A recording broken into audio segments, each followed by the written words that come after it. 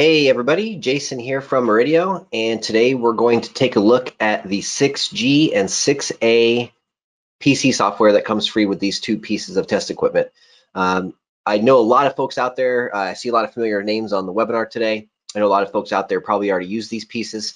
So this hopefully will give you some tips and tricks how to really unlock the full potential of what these devices are capable of. They're very powerful tools as is, and of course we can do lots of things by using the front panel controls and things like that. But there are some tests you can do, and there are some things that you can do to dive a bit deeper into the capabilities of these devices. So I wanted to spend a little bit of time today going through the 6A and the 6G, and just showing you guys the PC software, where to get it, give you a couple tips and tricks along the way, and just show you what the software is totally capable of. I don't have a bunch of PowerPoints and slides to go through with you guys today. This is more of a tutorial type of webinar. So what I'll do is I'm basically going to show you the PC software, where to download it, and then we're going to go through it together. If you guys do have any questions throughout the tutorial today, feel free to type those in the question box. I've got our marketing director, Tom Devine's hanging out today, and Brady from product development. He works directly with Matt Murray, our CTO. We've got those guys here to field some questions. In case you guys have some questions, feel free to type those in. I'll be checking the question box kind of periodically throughout the tutorial today. And then we'll leave some time at the end too for a couple questions in case you do have some questions at the end. So with that being said, let me go ahead and share my screen here. And you guys should see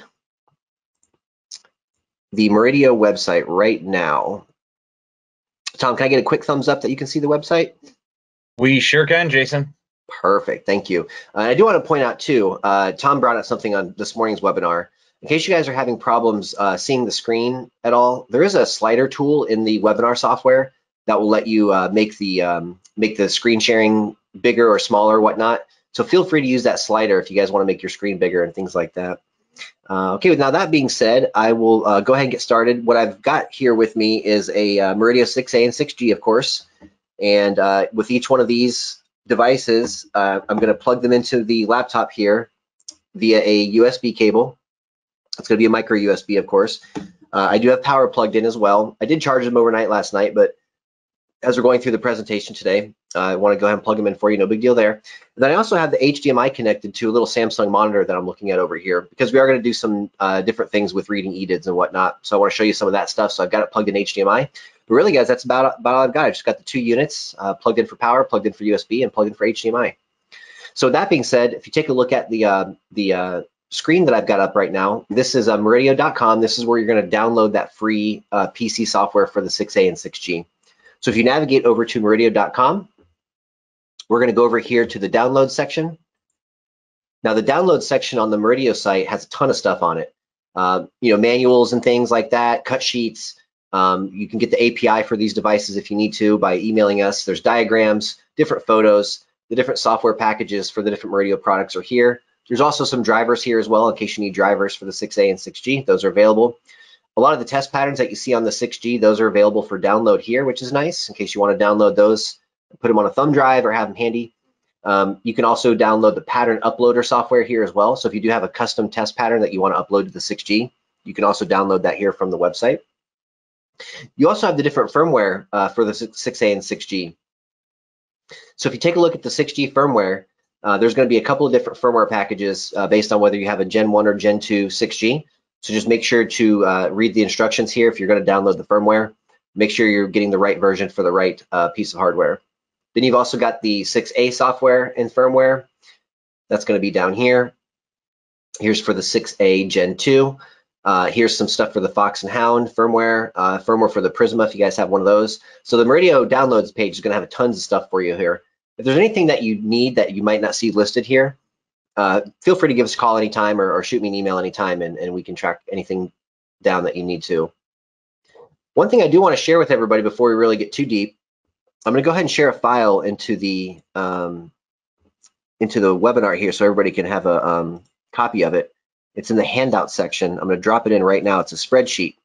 Spreadsheet's got some pretty valuable data on it, and we'll take a look at that a little bit later. But everybody, go ahead and download that spreadsheet. Keep it.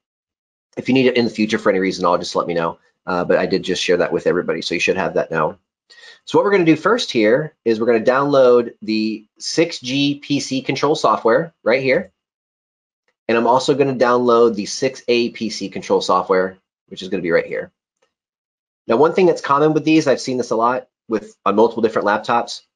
Windows maybe doesn't recognize this download, so it does give you sort of a warning that it might be dangerous. Don't worry, guys, it's not dangerous, no big deal.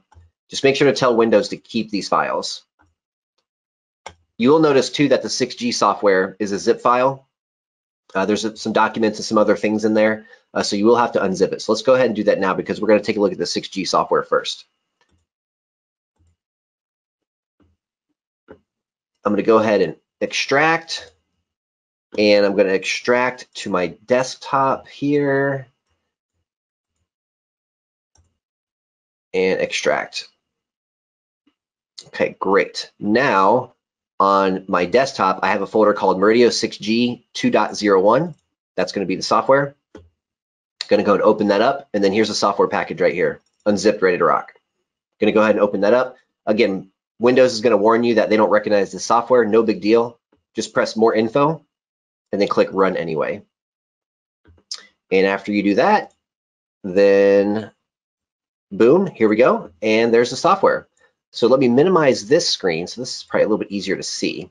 And this is the 6G software, guys.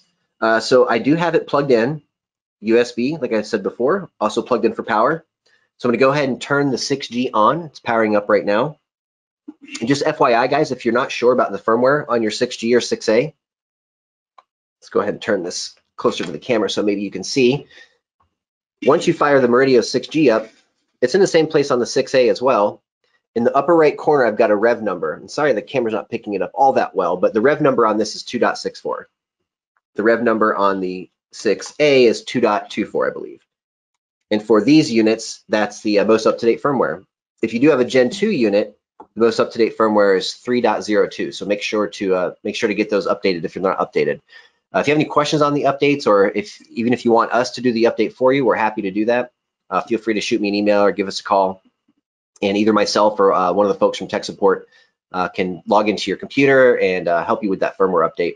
It's not hard to do. It just takes about 20 minutes, and it is a two-step process. So if it looks confusing, if you don't want to fiddle with it, that's okay. Feel free to give us a shout. We do this for people all the time. So right now I'm plugged in USB, plugged in power, plugged in HDMI. We're going to go up here to the upper left corner and click search device. Now that black light turned red, and I've got a COM8 for my COM port, so that means I'm connected. It's that simple. So what I'm going to do here is I'm going to run through all the different boxes here, explain what those do. We'll run through the different tabs here, explain what all these tabs do, go through all the different features and functions and test, and then we'll do the same thing for the 6A. So now that we're connected to the 6G, we'll take a look on the left side of the software here. On this box, we have an address management page with a drop-down screen. Now, 9 times out of 10, the average integrator, the average calibrator is probably not going to use this. What this is for is if you had multiple units that you were running some tests on, you can address those units. So if I had, 4 Murideo 6G generators plugged in, I could give each one of those a specific address. That way I know, which generator I'm controlling with the software. That's all that is. I've never really used it too much, and most integrators and calibrators probably aren't going to use that too often, but that's what that is in case you were wondering. It tells us down here that the hot plug is on because I am plugged in HDMI to the Samsung monitor. The HDCP right now is currently turned off. It's outputting RGB full, 36-bit color depth, 1080p 60, and then down at the bottom are your stats for the audio output. So 48K, 16-bit, 2-channel PCM, all common stuff here. This tells you the output. Now, if we go across the top, now we can pick different options for the output. The first tab here is the timing tab. And from here, I can pick a specific resolution, anything I want. So if I needed a VESA resolution, 1280 by 768, for example, I could click this and boom, now I'm outputting that resolution. Standard video resolutions are down here on the second column. So if I needed, 1080p 60, boom, it's there, 1080p 24, boom, it's there. And of course, guys, you can do this with the front panel controls on the generator. This is nice because you can just, pick one you want, click it. You don't have to navigate through a bunch of different pages and things like that. This is a lot quicker. There's also some 50 and 25 frames per second formats down here for the European guys. And then down here in this 4K timing section, you've got a bunch of different 4K resolutions. So if I wanted to go 4K 24, if I wanted to go 4K 60, if I want to go 4K 30, whatever the case is, I can pick that here with just a touch of a button. The next section down is 3D. So if I wanted to go 720, If I want to go 1080p, 720, different frame rates, I can do that with my 3D signals as well. Also down here at the bottom, there's an auto setting as well. So if I have the generator plugged into a display and select auto here, the generator is going to read the EDIT of the display and just respond to that accordingly. So if the EDIT of the display says 1080p or 4K or 720p or whatever the case is, the generator will just respond to that and put out that format, that resolution, that frame rate, those types of things. So that's what auto does. And then down at the bottom, you've got 10 slots for user-defined timing. So let's say you were doing a custom project and you needed a custom resolution. You can actually make a custom resolution with the software. And there's 10 slots to save those. And you can save them in any of those 10 slots, and you can just access those at any time as well. I don't see a whole heck of a lot of that going on from my perspective. But I'm sure there's plenty of applications out there where you might want to do a custom resolution for a certain, screen size, or maybe you're doing a custom install. Say you're doing a fashion show or something, and you need to do some test patterns at a certain resolution to fit a certain screen. Anything custom you want to do, you can do that as well, which is nice. Now move on to the next tab. That's the 4K geometry tab. What I like about this will actually give me this ISF geometry test pattern in a native 4K resolution. And that becomes very handy when you're setting up a TV or a projector and you're trying to get the geometry all correct, you're trying to get the sharpness set correctly, making sure the overscan is turned off or turned on or whatever the case is. So if I pick one of these 4K resolutions, now the generator is going to output a native 4K signal for this specific test pattern. So if we're using a typical 1920 by 1080 output on the generator and we pull up the ISF geometry test pattern, you'll notice that the pixels are counted 0 to 1920, left to right, and 0 to 1080, north and south or up and down. Now that's fine if you're working on a 1080p display because you can see exactly where the pixels are, you can set your sharpness, you can look for the diamond shape in the test pattern to set your resolution, your aspect ratio, things like that. But if I do it in this page and I select 3840 by 2160, now this test pattern is going to be in its native resolution. So instead of 1920, we're going to go 0 to 3840. And instead of 1080, we're going to go 0 to 2160. And of course, that's going to be in the native resolution. So these will sharpen up, the lines will get a lot smaller, a lot tighter. And if you're doing native 4K on a 4K display, this is a great test pattern and a great way to use this to make sure all those adjustments are set correctly. Next, we're going to go to the timing details page. This is where I can do some custom stuff if I'd like to.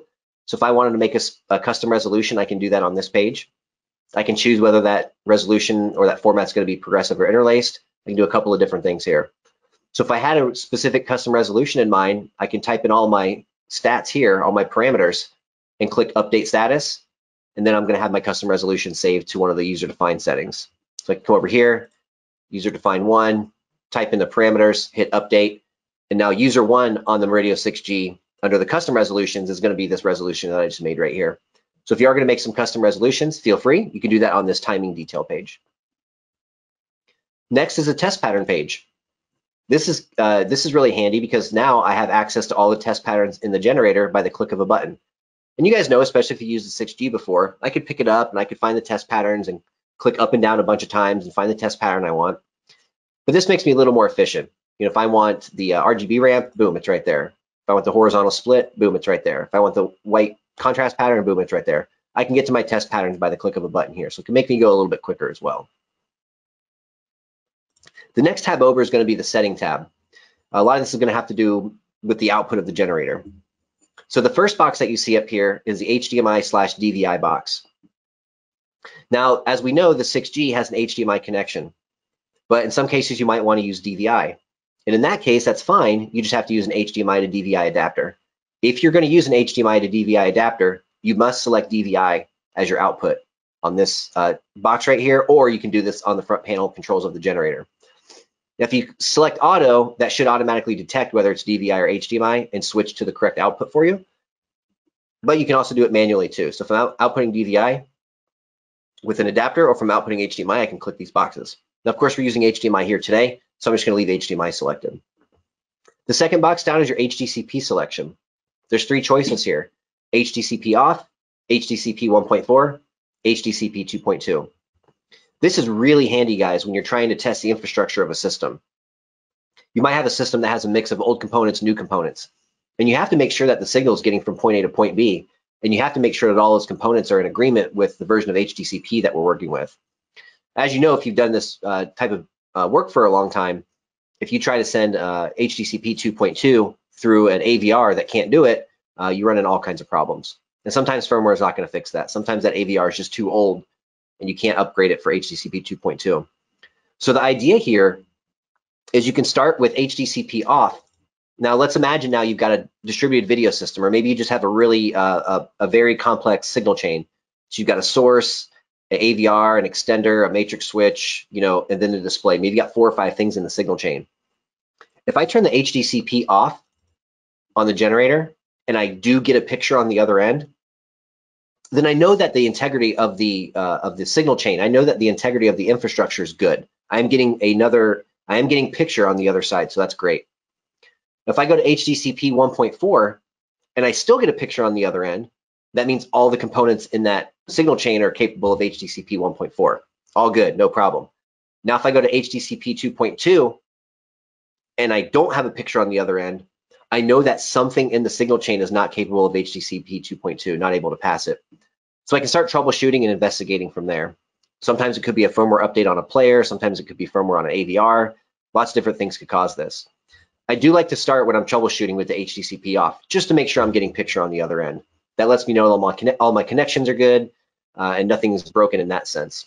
It's most likely an HDCP thing. So you can toggle that here, which is handy. And of course, you could do it on the generator as well on the front panel controls, but here you can do it a lot easier. Now, as far as the output goes, on the color space, I can choose RGB full, RGB limited, YUV or YCBCR 444, 422, or 420. Or I can select auto as well. If I select auto, that's going to respond to the EDID of whatever the display is that I'm plugged into, and it'll output whatever the display is asking for. So that's where I can pick that. Next is the color depth. I can pick between 24-bit, 30-bit, 36-bit, 48-bit, and then auto. Of course, auto, just like on the color space, auto will respond to the EDID and put out whatever the display is asking for, or whatever the sync device is asking for. Or I can manually choose 24, 30, 36, 48.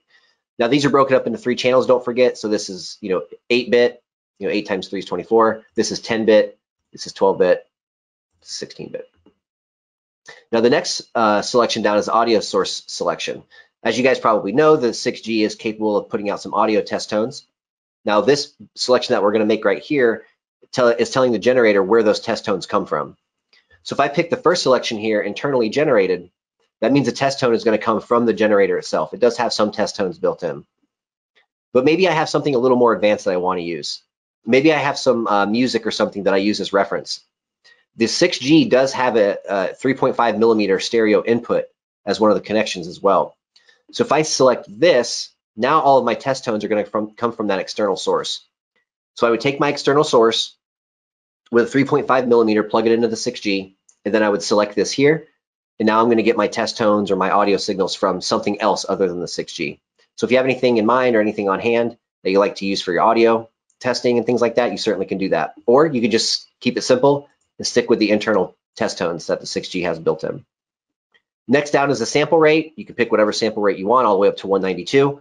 Again, if you click auto, anytime you see auto on these pages, guys, auto means that responds to the EDID of the sync device. I'll just leave it at 48 for now, no big deal. And then you can select your bit depth as well, same thing, 16, 20, 24, and then auto. Now down at the bottom, this is nice. You can select your output, your channels. So I can select 2 channel.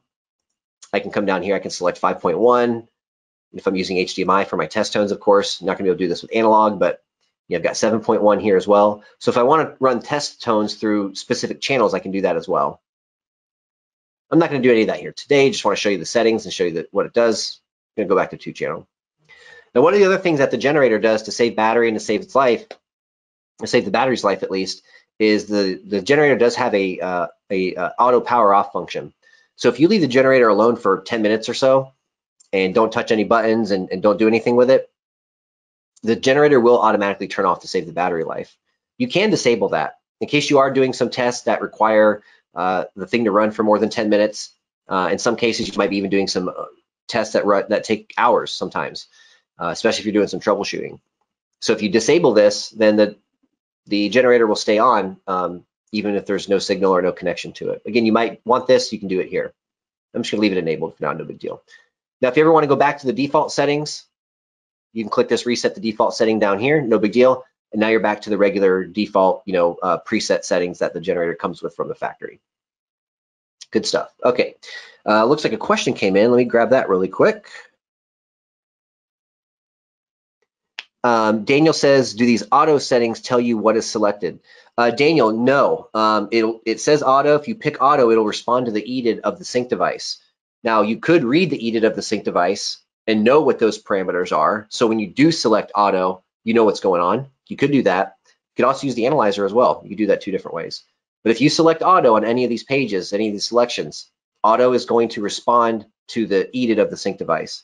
So if the sync device, the sync device says 444 and you select auto, that's what's going to do is 444. Cool. Hopefully that helps. Okay, great. Next tab, we're going to look at some EDID stuff. So right now I've got the 6G plugged into a little Samsung display right here. So I want to do a couple of things. We can do an EDID read on the front panel itself. We're going to save the EDID to slot number 1. It says success on the generator, so I know it's saved. Now, if I go here to save number 1 on this dropdown and read the EDID, now I've got the EDID of this Samsung display. Now, of course, you can use the generator to read the EDID right off the bat, but it's only going to tell you so much. And most of that information is going to be helpful, and almost everything that you need to know on a daily basis for troubleshooting and things like that's going to be there. But sometimes you might need to go a little deeper, and that's where this page will help you. If you're at an engineering level and you need to know the hex code of the EDID, boom, it's right here. This long string of code right here is the EDID of this TV. You can save this EDID. Maybe you're doing a project where you have multiple displays of different manufacturers and different capabilities, and you need the EDID of this TV because you know this TV shows a picture and does everything it's supposed to do.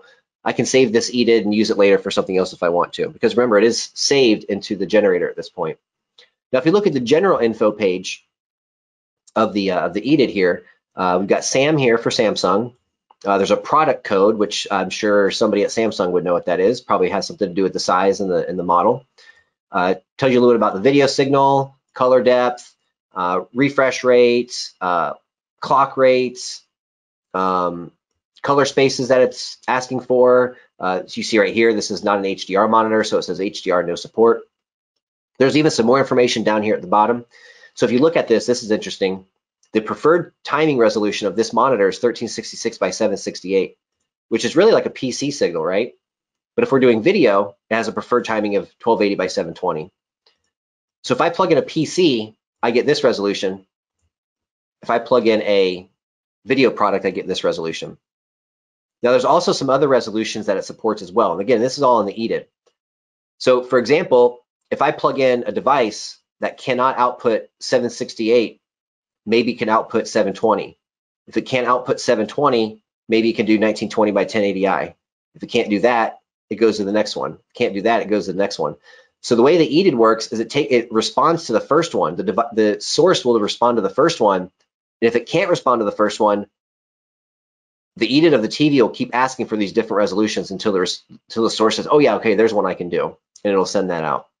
There's some more information down here as well, different resolutions, different aspect ratios, different frame rates. So this is all in the EDID information.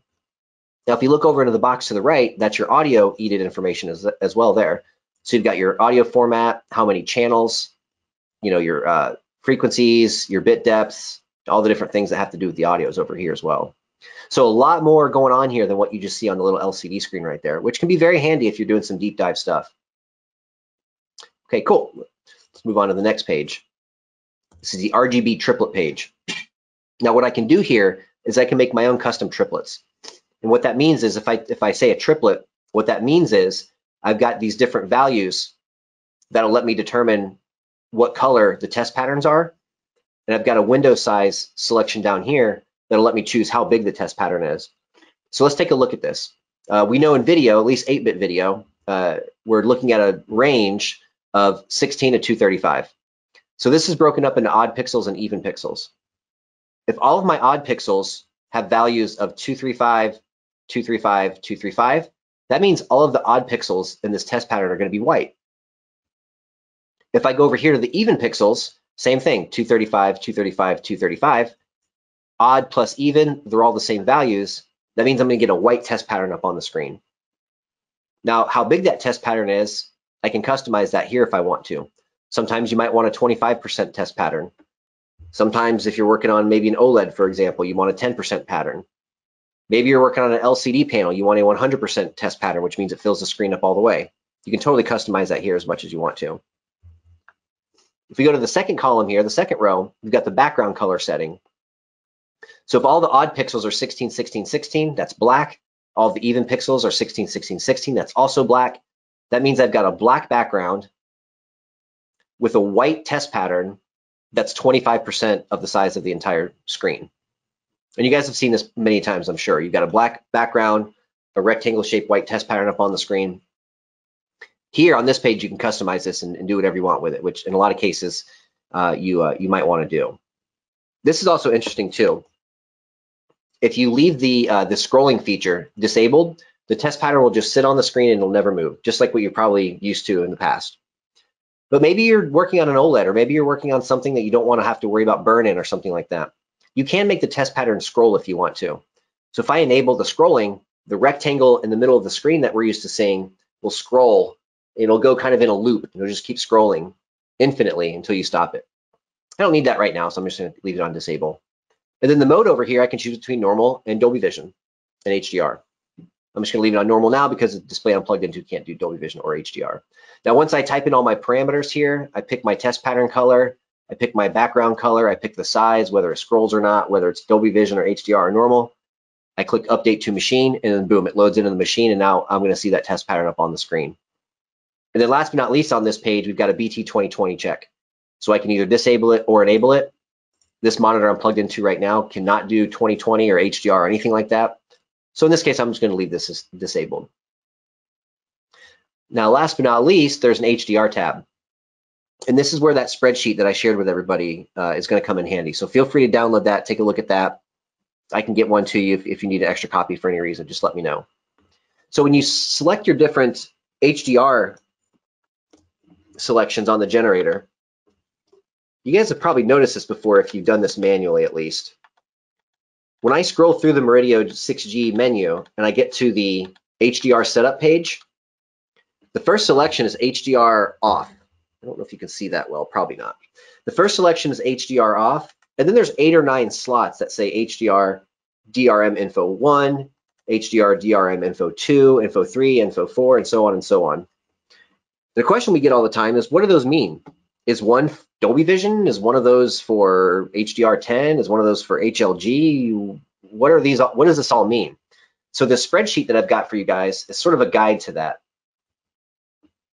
So if we take a look at the spreadsheet, slot DRM1, this gives you all of the parameters and stats for slot number 1. So slot number 1 is 10,000 nits, P3D65. Here's my white point. Here's my red, green, and blue, my primary colors. That's going to determine the size of the triangle. Maximum light level for the content. Minimum average light level for the content. And then, of course, you have the AVI info frame over here as well. So when I inject this data into that metadata into that signal, that's what's going to give me 10,000 nits, P3D65. Now, a few of these are repetitive.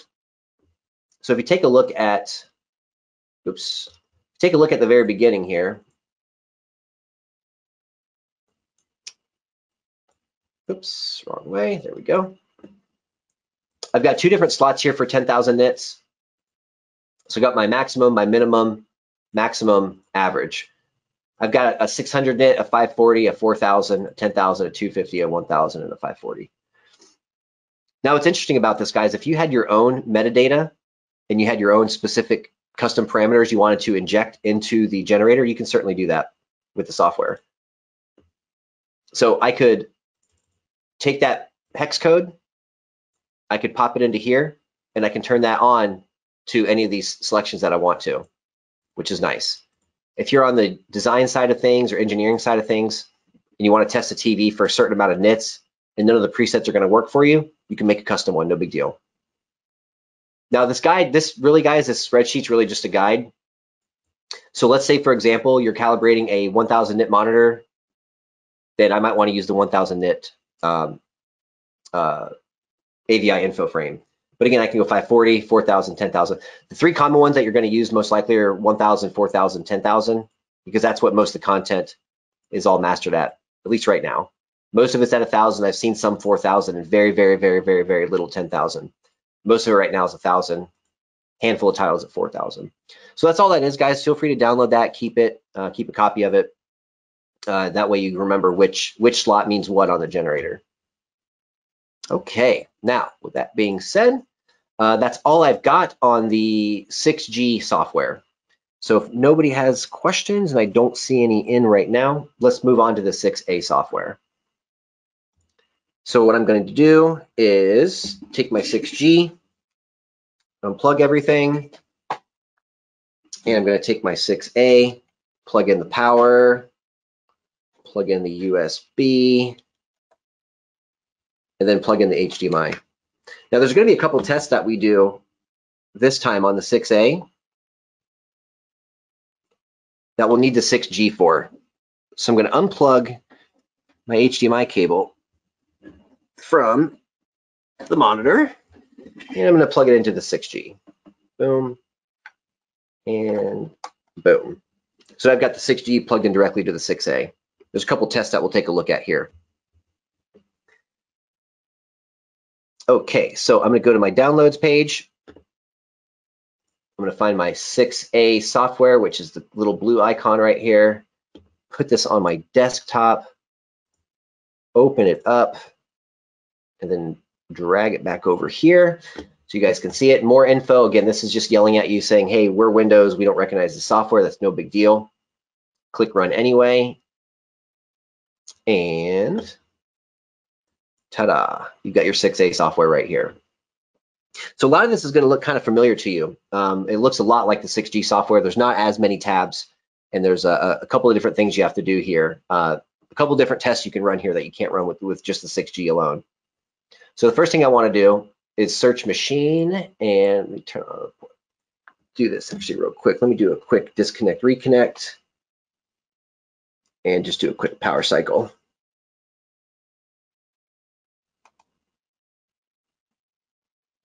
Okay, here we go. Let's try this again. And it is powered up. Search machine, that worked that time. I click search machine, I get a red light up here. It's COM11. I know I'm connected to the machine. Now, you may have seen some info just pop in right here. That's coming from the generator, so I'll go over that in just a second. Now, just like on the 6G, you might be running some tests where you have multiple 6As connected to your computer. I can open up this drop-down screen and I can assign them. So I know that I'm using generator 1, or I'm sorry, analyzer 1 or analyzer 4, analyzer 3, whatever the case is. I'm not going to do any of that now because I'm only using one machine, no big deal. Down here, I can pick my HDCP version, just like in the 6G. Down here shows me the received signal info. So right now, the 6G is outputting no HDCP. It's an HDMI connection. We're 2160 at 30 frames per second, RGB 444, 48-bit color, 2D, not 3D, audio sample rate of 48K, audio bit depth of 16 bits, PCM signal with 2-channel audio. So this tells me exactly what's coming into the analyzer. If I change stuff on the 6G, like maybe if I go to, let's pick another resolution. I'll go 1080p 30. You'll see this kind of refresh.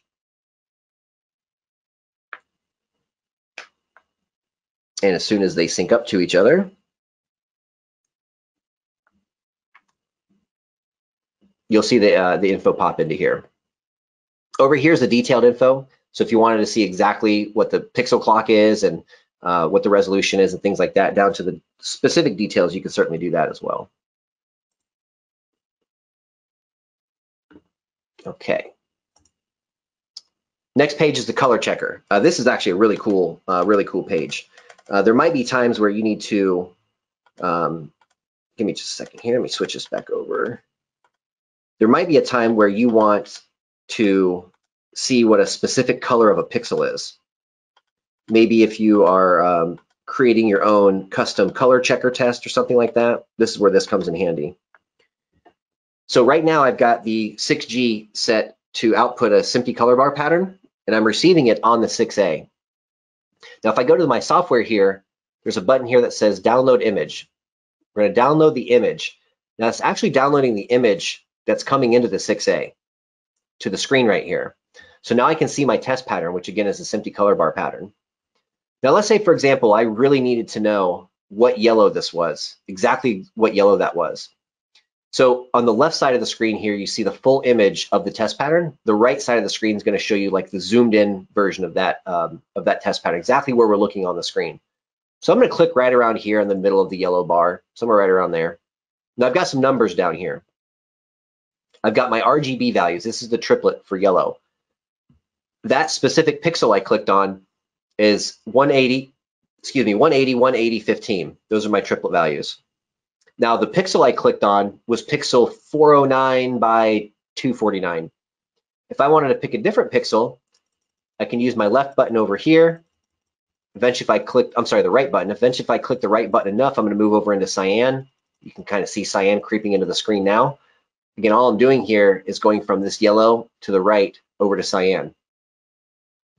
Now we're still yellow. Now, if I'm not sure exactly where I'm at and what pixel I've chosen, I can click this button here that says show pixel position. That's going to tell me, boom, it's that pixel right there. So if I wanted to get over to the cyan, I could click on the cyan. Or if I wanted to see the border between cyan and yellow, I could use my right arrow here and get really, really, really close to the border. And eventually I'll be into cyan, which we're into cyan now. And now we've got a different triplet value, 16, 180, 179. I'm reading pixel 567 by 378. So a really handy tool there, guys, in case you need to know specific colors of things. I've seen some studios in the past making like lookup tables and doing some custom stuff for movies, and they do need to know this information. So this is a little more advanced stuff, but it is there in case you need it. There's lots of times where you might want to know exactly what color a logo is for something. You could load that logo onto the 6G, and you could do this test as well. There's actually something similar to this if you use Google Chrome as your web browser. I think they call it color dropper, something along those lines. You can hover your mouse over any icon or any pixel on the screen. It'll tell you exactly what triplet value that is. It's kind of a cool tool, but this will do that for you with a lot more detail. Now down here, you've got your different audio channels. I'm not sending out any audio right now to the analyzer, so I'm not really seeing anything. But if I was playing audio, whether it was a test tone or some music or something through that external stereo input, you would see some action down here of some stuff bouncing around. Okay, now let's go to the utilities tab. This is actually something I'm not going to spend a lot of time on, guys. This is more for engineers. I'm not even 100% clear on what this is all about because I've never had to use it before. This is something that if you need to use it for any reason, just give us a call. We'll get you in touch with the right folks, myself, Brady, or Matt even to help you with this. But again, I'm not going to go through this because I don't use it myself. But this has to do with AVI info frames when you're talking HDR. So again, nothing crazy here to go over. If you do want a little more information, reach out. We'll get you all the information that we can. The next tab is your monitor tab. This is actually very, very cool. When you go to a customer's house and the customer's saying, oh, the picture's flashing, and you show up and the picture's not flashing anymore, happens all the time. What you can do with the analyzer is you can leave it in the signal chain for as long as you want, overnight, all weekend, 10 days in a row, whatever you want. It's going to monitor the signal into the analyzer. So if there's any kind of hot plug disconnection or any kind of pixel dropping, anything that's going on with the signal that's causing any of that loss, we'll actually see that here on a graph. So what you can do is you can have it check, every 1 second. If I pick one and choose seconds, or I can do it every minute. See, if I check every pixel every minute, this test is going to take 1 day and 10 hours. If I want to check every pixel every second, this test will run for 34 minutes. You could also do a specific start and stop time if you want to as well. Now, there's two things you can really look for here. The first option here under trigger mode, option number 1 says by frame image difference and loss of signal. So if a signal is coming in and some of those pixels are not being displayed, we'll get some errors here. And that could be caused by a lot of different things. Or I could test for a total signal loss. So if it loses the hot plug. So maybe there's a device in the system that's doing something funky when it power cycles. We're losing the handshake, we're losing the hot plug. I can test for either the hot plug loss, or I can test for frame loss or pixel loss. So just to show you kind of how this works, we're going to go pixel by pixel. We're going to set it to test every pixel every 1 second and just click New Start. Now what you'll notice down here on the bottom, you don't see any information. All you're going to see is a 1 or a 0. 0 is good, 1 means bad. So as the test is running right now, it's been running for a few seconds, I can click this Read Status button, and it shows me a bunch of zeros for however many seconds it's ran so far. So you could set this to run as long as you want. So if I came back 2 days from now and all these were zeros, then I know that something else is causing this problem of the TV flashing or whatever the customer's complaint is. But if I come back here the next day and there's a bunch of mixes of zeros and ones in here, then I know something's going on with the signal chain and with the signal integrity, and I can start doing some troubleshooting from there. Maybe it's a kinked HDMI cable, who knows? But this is where you can at least know where you're starting. There's also a save function down here as well, so I can log all of this. So maybe you're in a commercial job where you have to have everything documented and everything logged. You can log this, you can save it to a text file, and you can have all the proof right there that you need in case you ever need it. So very, very cool test, very handy test. If you're doing a lot of troubleshooting, this is a good test to run. One other thing I do want to mention on this test real quick. The way you test traditional HDMI cables, you guys have probably seen this many times. We've got videos on our YouTube page.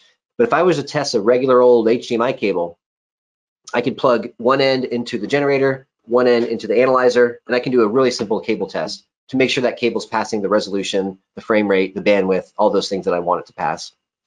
You can't test the fiber optic based AOC HDMI cables the same way. With those cables, you would want to run a signal monitor test just like what we're doing right now. So if I had an AOC cable plugged into the analyzer and I ran this test, I could test that cable for integrity as well. So just a couple little things you can do extra. Now for the last tab here is going to be EDID. So let me plug the analyzer back into the monitor over here. Just give me just a moment. I'll go ahead and plug this back in.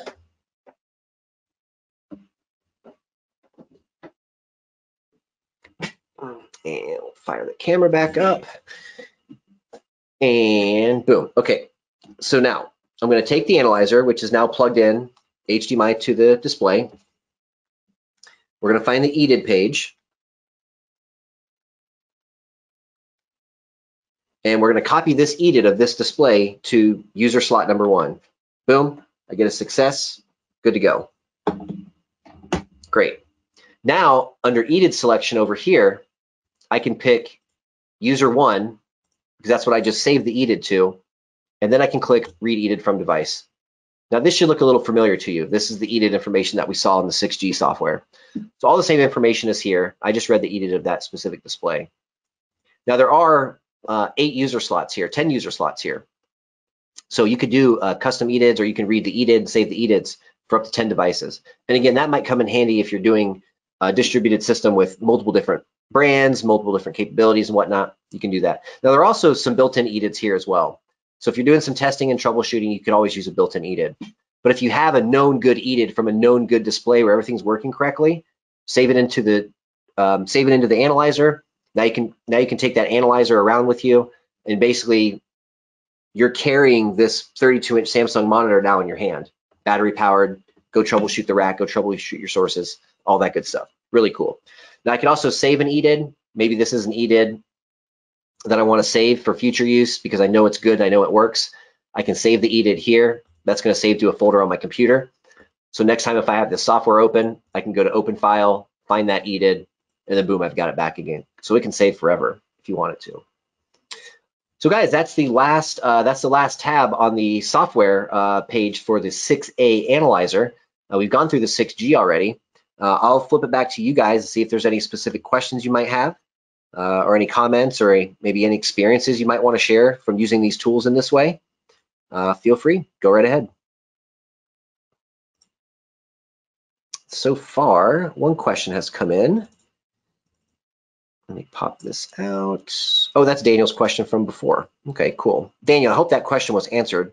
If not, feel free to just let me know. We can talk about it a little bit more.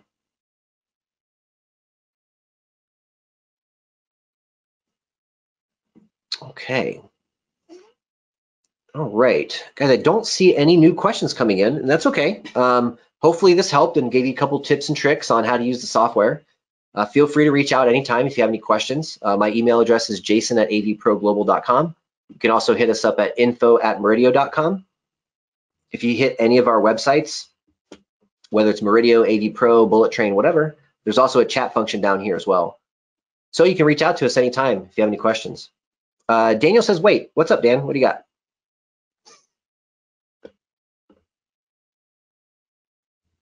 And Dan, I can unmute you too if it's easier just to talk. You let me know.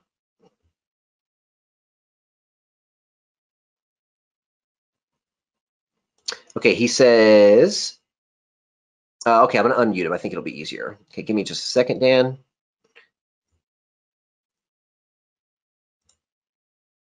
Dan, are you there? Okay. Can you hear me?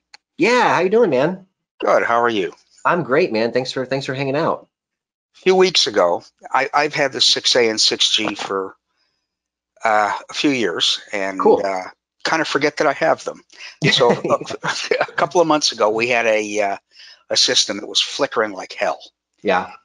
And it would stop for a while, and then it would go on again.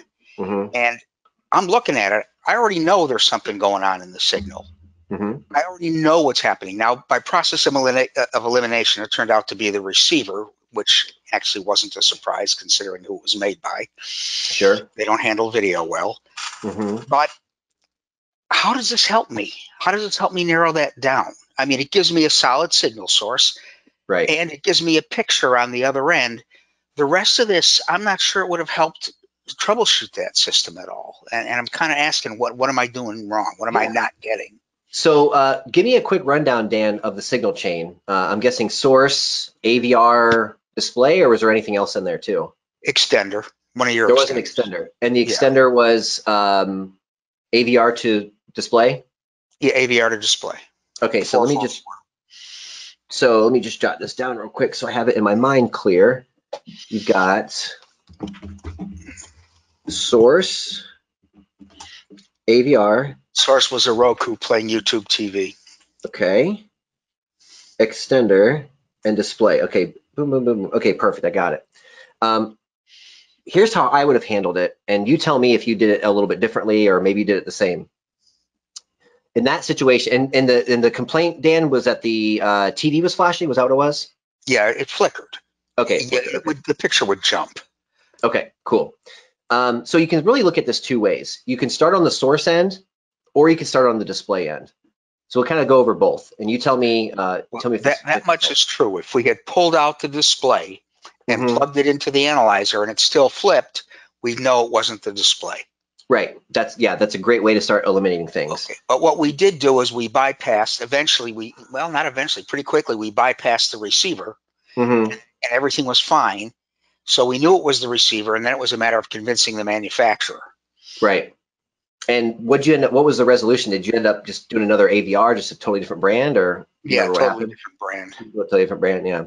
So there's really two ways you can do it. You can start on the source end, or you can start on the display end. So if we start on the display end, what I'd probably do is take one of the units and copy the EDIT of the display into, say, the generator, right? Then I can take the generator back to the source end and start pumping signal through from that end. Now, if it's still flashing, of course, we know that TV's EDIT is correct. We know we've got that saved into the machine. If it's still flashing, then that almost always tells us it's a hardware thing. The other way you could do it too is start on the source end. So if you know the source is the Roku and it's outputting, let's just say for argument's sake, 1920 by 1080, and I mimic the source on the generator, I can put the generator in place of the source and pump that signal through again. Now, if it's still flashing, I'm going to go to the next device in the signal chain. So in that case, it's the AVR. So if I put the generator in place of the AVR and there's no flashing, it's the AVR. But I think the way you did it was probably a very, very easy way to do it. And that type of troubleshooting I don't honestly know if opening up this software that we talked about today and all that stuff really would have given you any more of an advantage of just doing it the way you did it kind of manually anyway. Well, I could have eliminated the display and the source. Sure. Sure. Using the two pieces. And since I own them, yeah, I should have used them. Right. But, you know, I've only used them in the past for calibrations, but I don't do too many calibrations anymore. Yeah. Gotcha. Yeah. Okay. I'll take care of that in the future. I think I'm just going to take these with me. I used to take a monitor with me and I'd leave it in the car, but when it got really cold, it died. Yeah. I can't leave my test equipment in the car anymore. We actually, it should be releasing today or tomorrow, I believe. Maybe Tom, if you're still on, you could clarify that for me. I think it's today, actually. We have a brand new Murideo 7-inch test monitor, which has some of the functions of the analyzer built into it. And you can battery power it as well, which is kind of cool. We should be doing a webinar on that brand new product probably next week. So if any of you on the call or on the webinar have any interest in a little handy test generator with some analytical functions built into it, it's a really great little monitor and not very expensive at all. We were talking about yesterday how if you had a 6G but no 6A, the monitor might be a great little addition to the 6G if that's all you had. So that should be pretty cool if you want to check that out. But yeah, I mean, there's so many different ways to do it. But in that case that you had of the flashing picture, I would start at the source, replace the generator, replace the source with the generator. If it's still flickering, move on to the AVR. If it's still flickering, move on to the extender. If it's still flickering, it's the TV. So you can kind of figure it out that way. But again, with that specific problem you had, Dan, I don't think this advanced software of the 6A and 6G probably would have been a little overkill for that situation. So. Okay. Cool. Well, hopefully that helps, guys. I don't see any other questions in the question box, but again, feel free to reach out if you guys do have any questions later down the road. I did record this session. We'll get it posted up in the next day or so. So feel free to share away if any of your colleagues might use this equipment and might benefit from some of the stuff we talked about today. Feel free to share that. And guys, that's all I got for you today. We do have webinars scheduled for the rest of the week, and we're working on a schedule for next week with all new stuff. So feel free to stay tuned for that, and we'll see you next time. Thank you very much. Thanks, Dan.